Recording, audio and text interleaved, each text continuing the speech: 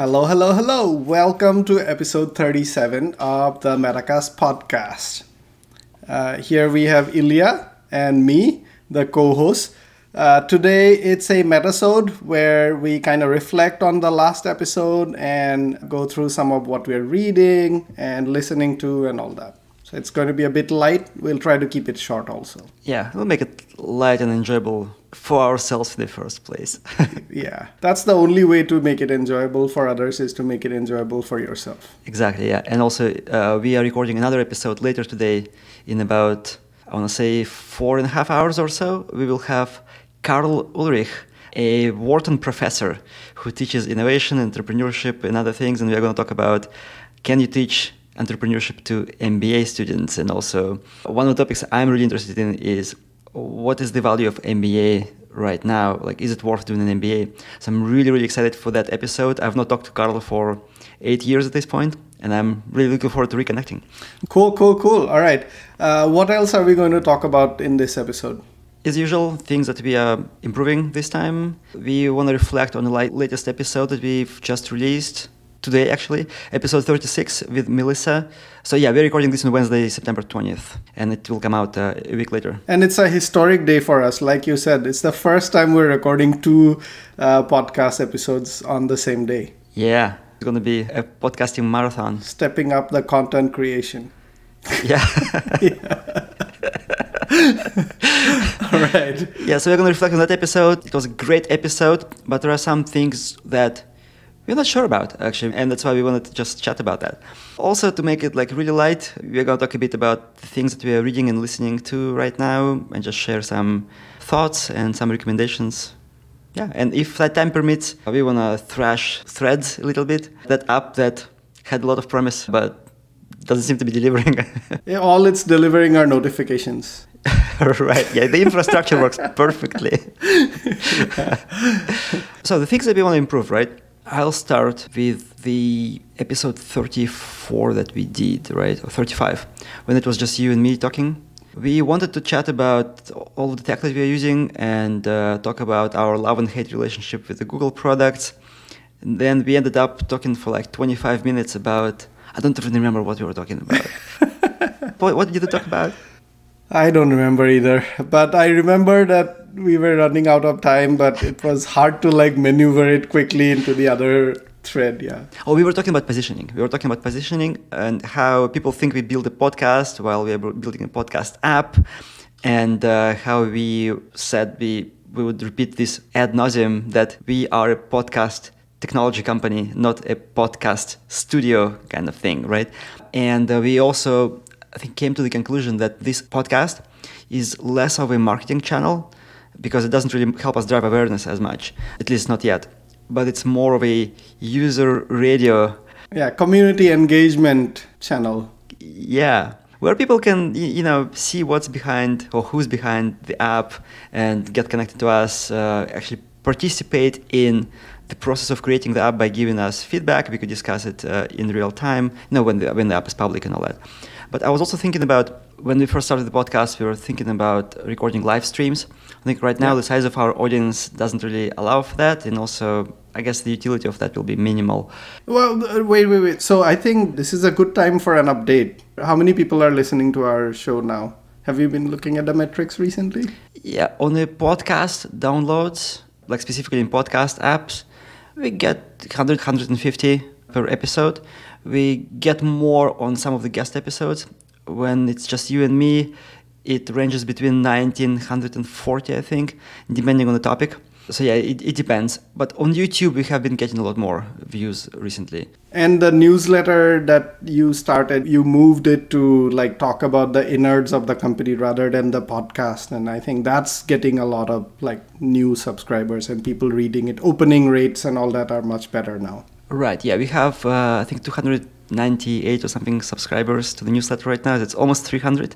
Hopefully, when I post the next newsletter, we'll get some more and we'll cross the 300 threshold. Yeah, so that's been going well. I think on LinkedIn, I've reached 7,500 followers right now, which is actually really great because it gives that a lot more reach to anything that I write. Like previously, I would write something and it would maybe get like 1,500 views.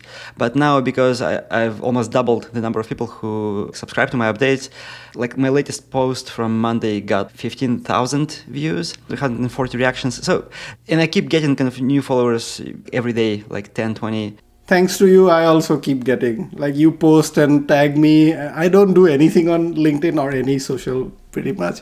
But I keep getting like random people, or not random people, very, very appreciated followers following, yeah. So this has been going pretty well. I think it will take time to build up the audience, but I think it's been going pretty well. But yeah, coming back to live streams, I think once we have our app in public and people are using it, I think live streams could be a great opportunity to actually have people connect, join in, ask some questions, offer some feedback in real time.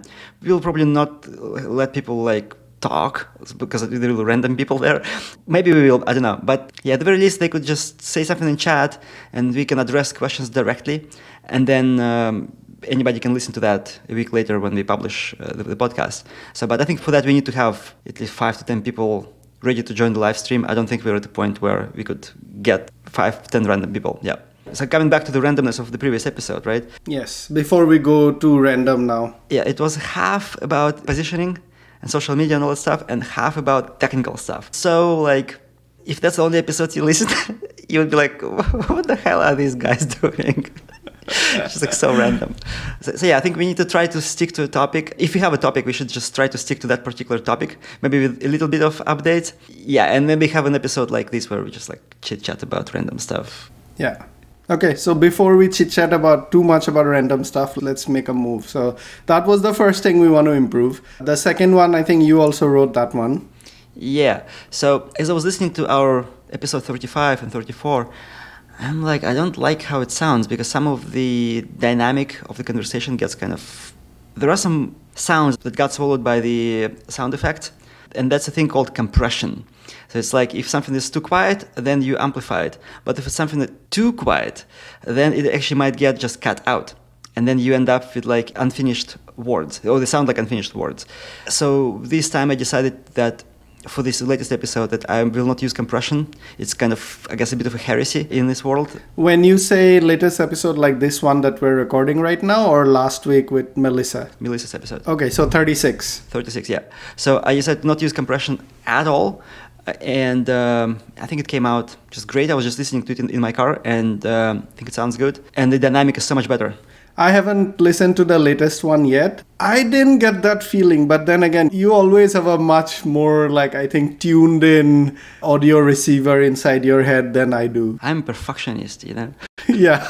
But I felt like I kind of screwed up that a little bit in the previous episodes.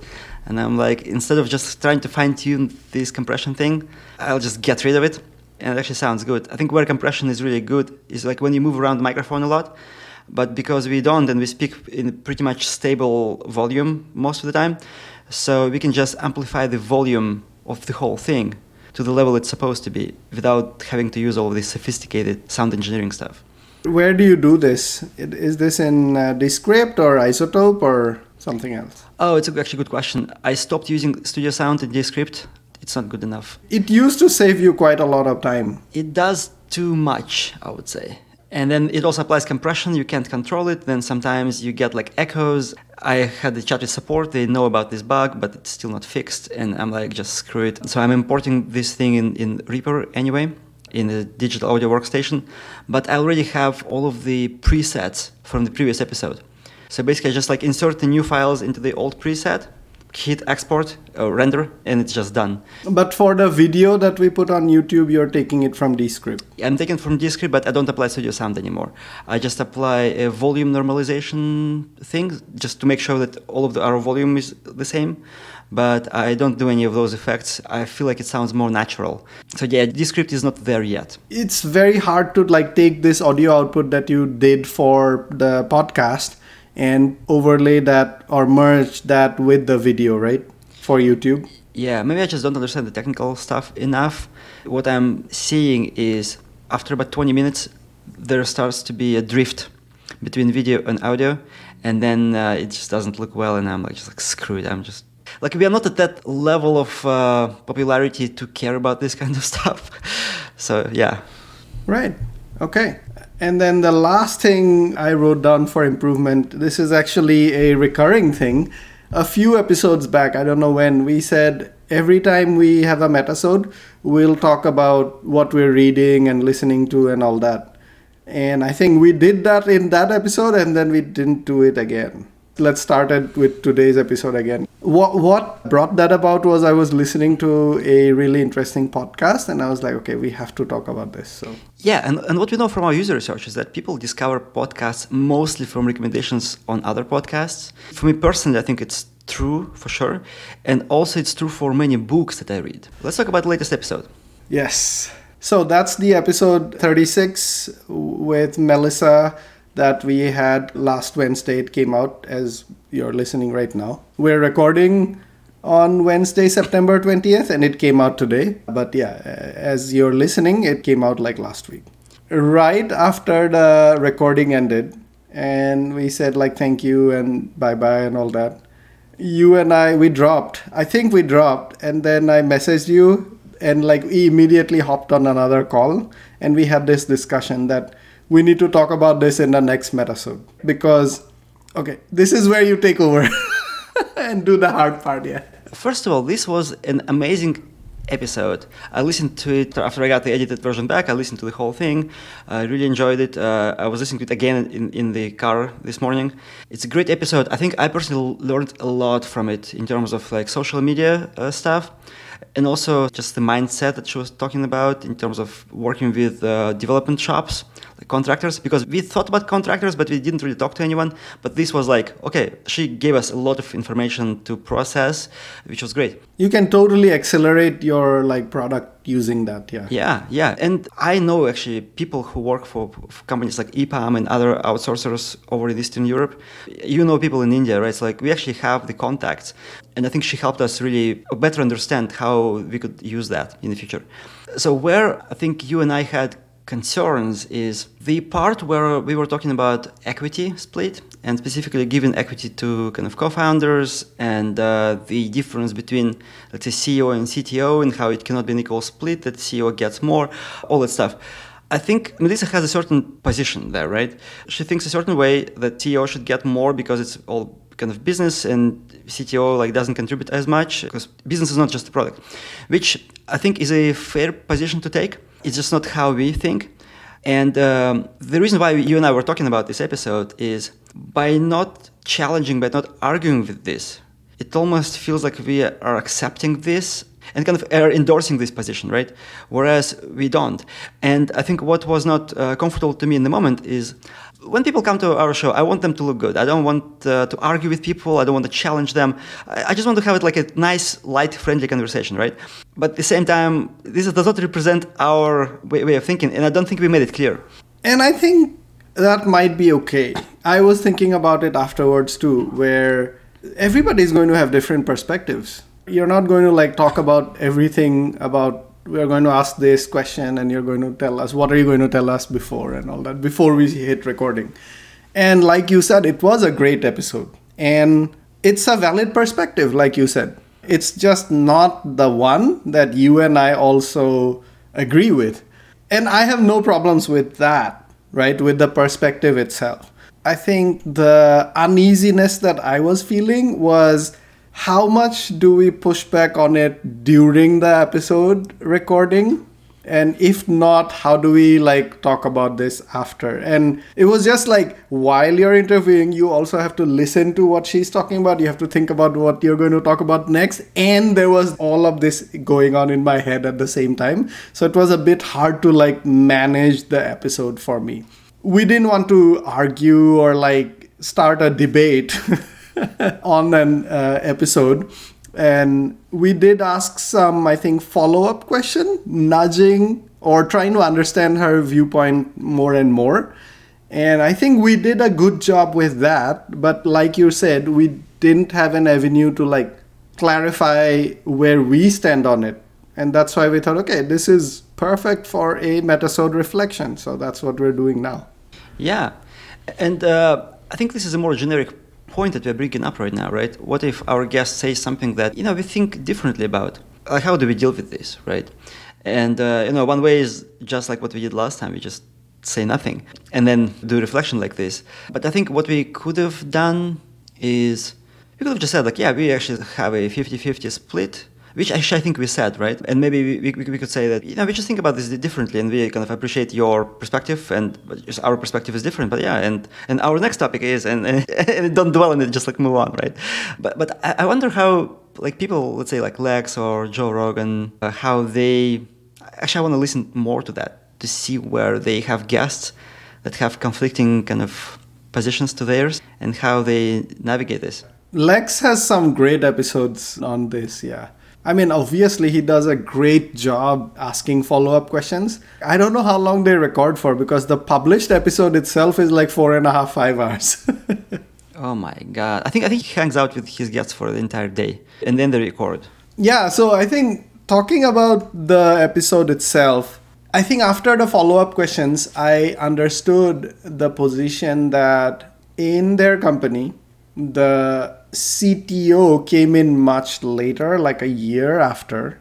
And I think it's a very different CTO, CEO role than what we are doing.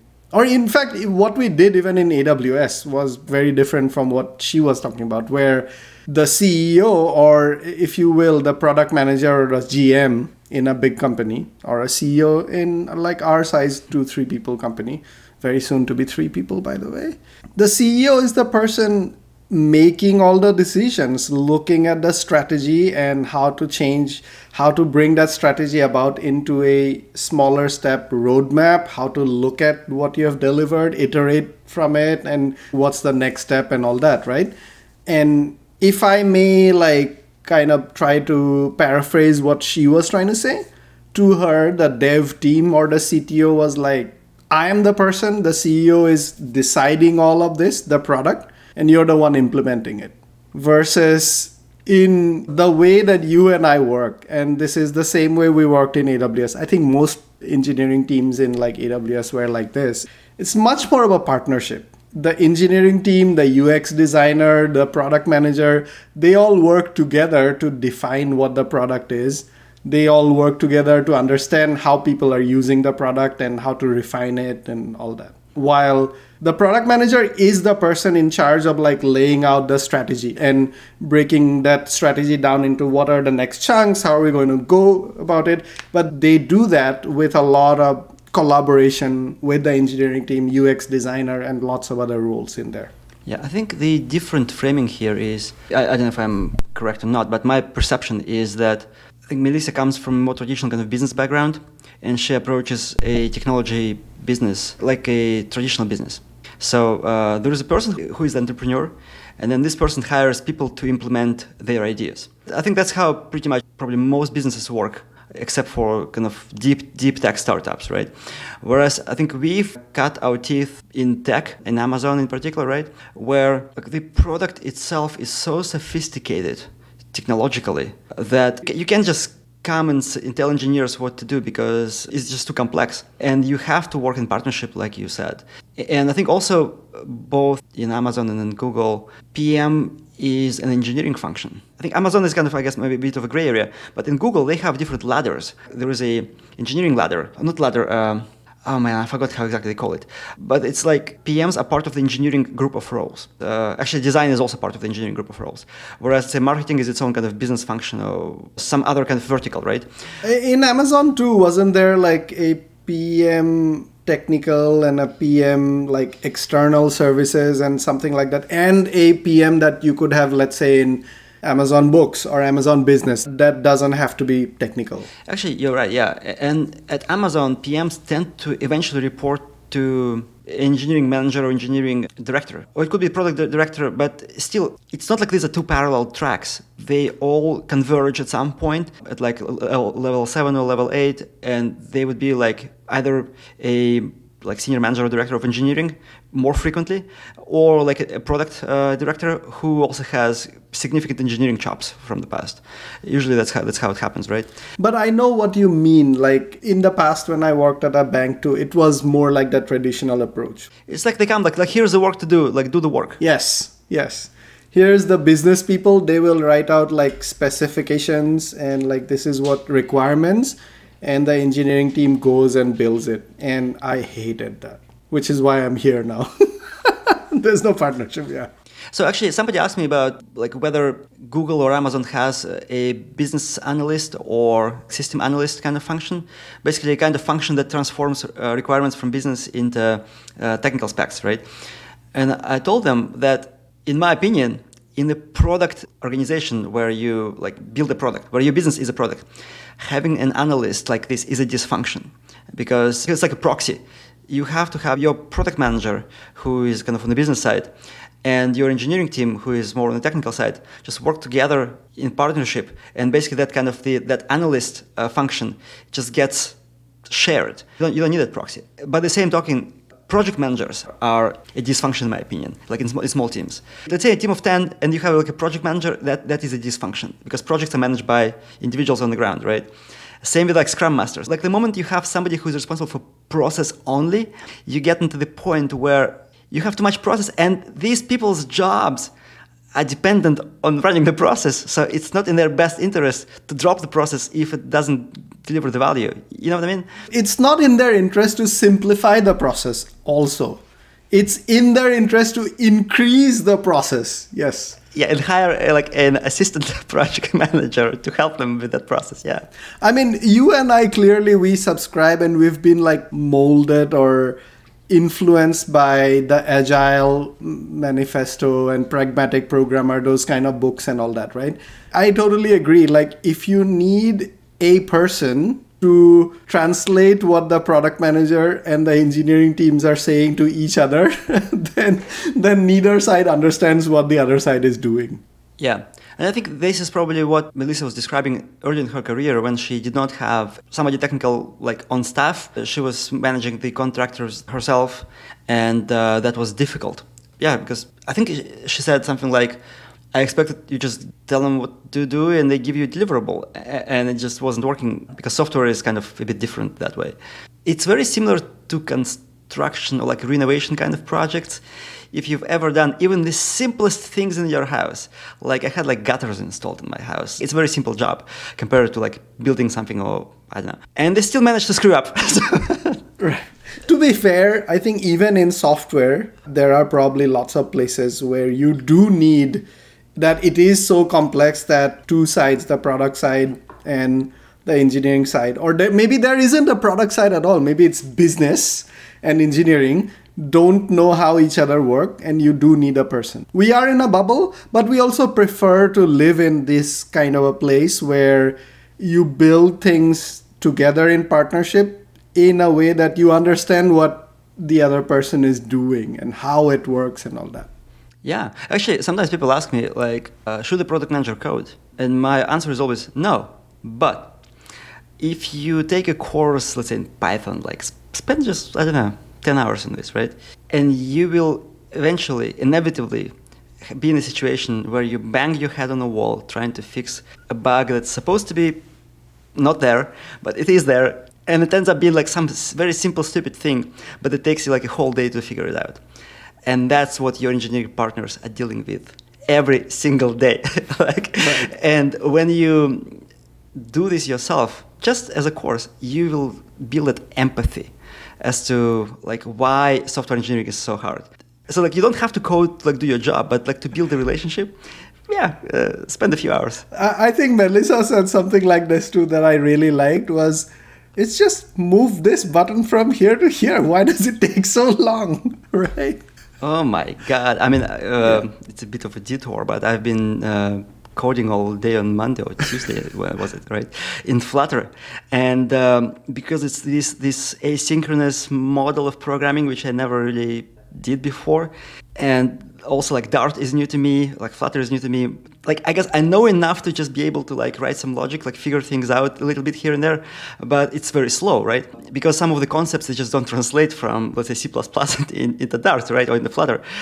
And I've just been banging my head on the wall. And well, I've done more refactoring than coding at this point after I like see a PR and you like, okay, do it here, do it there. But there was like a very simple thing that I needed to do, which would have been like super simple in any other language.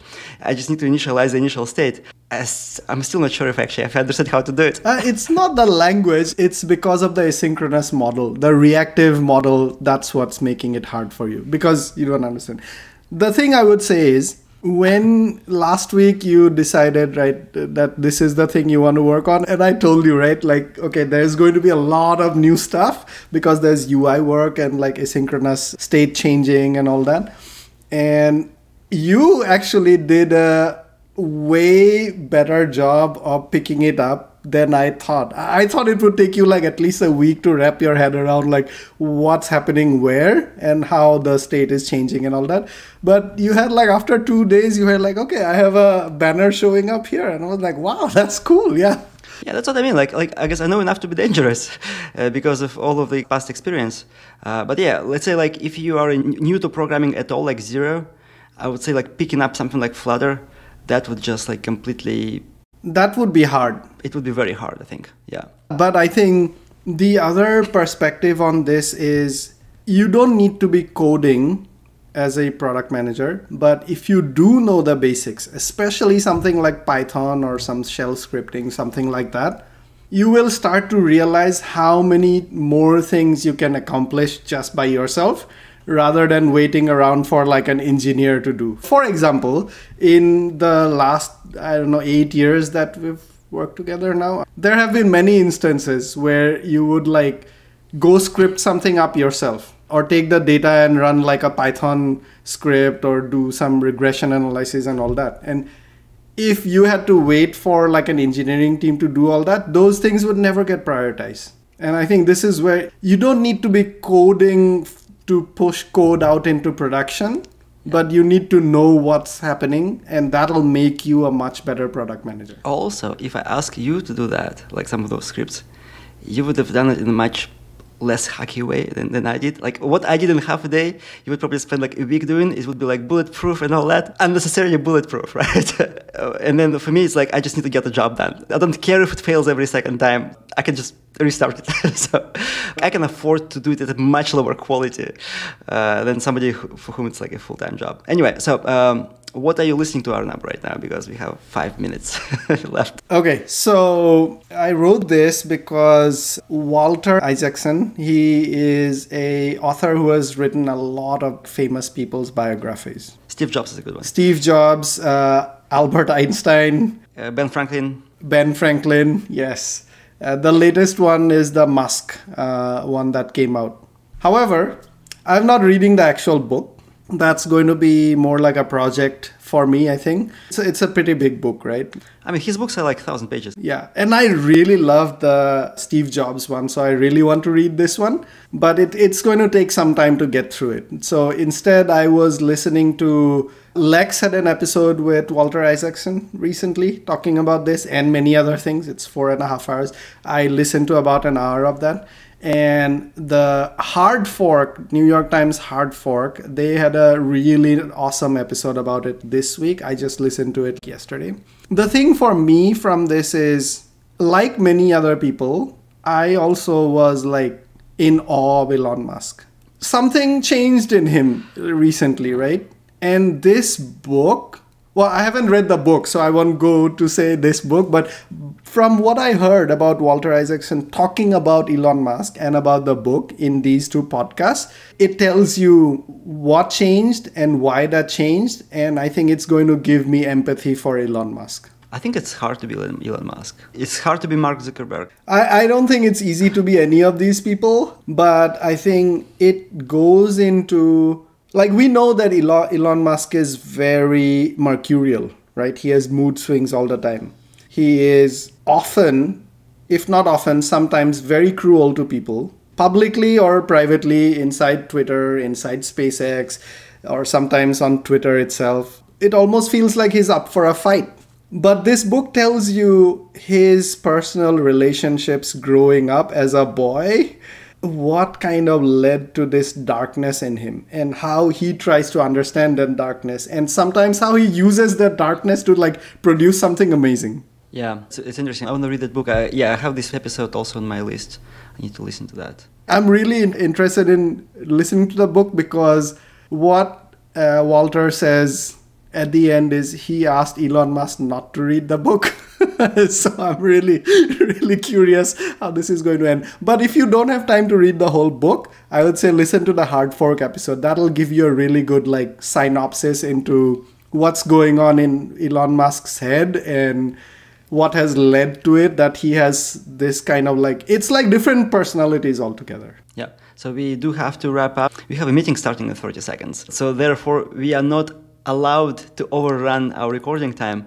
But maybe let's just spend a couple of minutes in terms of like listening and reading stuff. Because you mentioned darkness. About a month ago, I rewatched the entire Star Wars feature movies.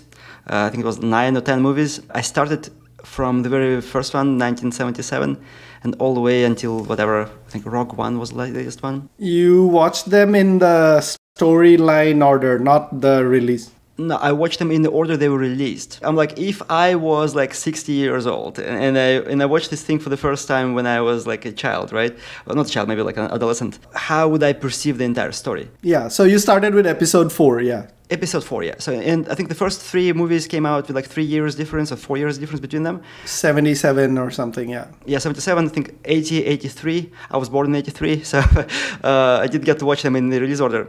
But then I think there was a break up until like late 90s, I think. But watching them all in sequence within 2 weeks gave me a lot of appreciation for the story and for the world-building skill of George Lucas and other people that were involved there. Also seeing kind of the actors, like I forgot his name, but the guy who played Luke Skywalker in the first movies, and he was also playing himself, I think in whatever the Last Jedi, I think was episode 8, I think, where he is a much older gentleman. He was like 20-something in the first movie, and then he was like maybe 60 or something.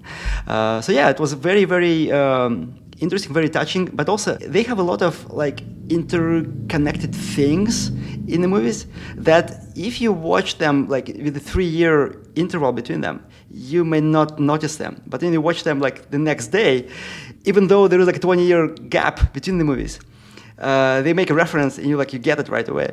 And oh my God, like I love this whole thing so much. I gained a lot more appreciation for Star Wars. I'm a big fan.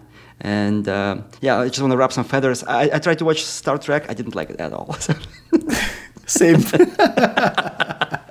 But I also don't like Star Wars episode 1 and 2 too much. Jar Jar Binks, those ones, they're like so hard to get through. Yeah.